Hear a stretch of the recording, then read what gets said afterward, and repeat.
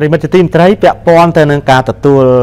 អំណោយសង្គ្រោះបន្ថែមទៀតដើម្បីជួយទប់ស្កាត់ប្រយុទ្ធប្រឆាំងទៅនឹងវីរុស COVID-19 ដោយក្រសួងសុខាភិបាលនៃព្រះរាជាណាចក្រកម្ពុជានៅវេលាព្រឹកថ្ងៃទី3 ខែមេសាឆ្នាំ 2020 នេះ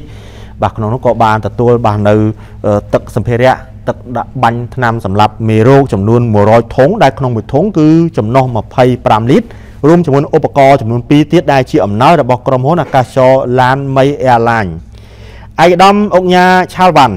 អគ្គនាយកក្រុមហ៊ុនអាកាសចរ Lanmei បានមានប្រសាសន៍ថាសម្ភារៈដែលប្រគល់ជូនមកដល់ក្រសួងសុខាភិបាលនៅវេលាថ្ងៃនេះរួមមានទឹកថ្នាំសម្លាប់មេរោគចំនួន100ធុងដែលក្នុងមួយធុងចំណុះ25លីត្រនិងឧបករណ៍ចំនួន2ឈុតហើយក៏សូមថ្លែងអំណរគុណយ៉ាងជ្រាលជ្រៅទៅដល់ថ្នាក់ដឹកនាំមន្ត្រីបុគ្គលិកសុខាភិបាលនិងក្រុមគ្រូពេទ្យនៅទូទាំងប្រទេសដែលបានយកចិត្តទុកដាក់ហើយលះបង់នៅកម្លាំងកាយចិត្តក្នុងការចុះពិនិត្យព្យាបាលជូនដល់អ្នកជំងឺផងនោះ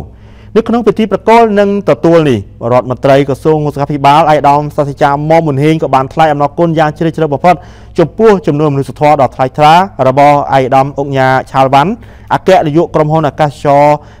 Lanmei និងសង្ឃឹមថាក្រុមហ៊ុនអាកាសចរ Lanmei នឹងបន្តផ្ដល់នូវជំនួយជាបន្តបន្ទាប់ទៀតនៅក្នុងពេលឆាប់ៗខាងមុខនេះដើម្បីឲ្យព្រះរាជាណាចក្រកម្ពុជាជំរុញវិធានការការពារទប់ស្កាត់និងឆ្លើយតបការរាតត្បាតនៃជំងឺ COVID-19 នេះឲ្យទទួលបានជោគជ័យកាន់តែឆាប់រហ័សសូមបញ្ជាក់ជូនផងដែរថាជំងឺ COVID-19 នៅទូទាំងប្រទេសគិតត្រឹមវេលាម៉ោង 7 ព្រឹកនៅថ្ងៃទី3 ខែមេសាឆ្នាំ 2020 នេះឃើញថាអ្នកជាសះស្បើយផងគឺសរុបបានចំនួន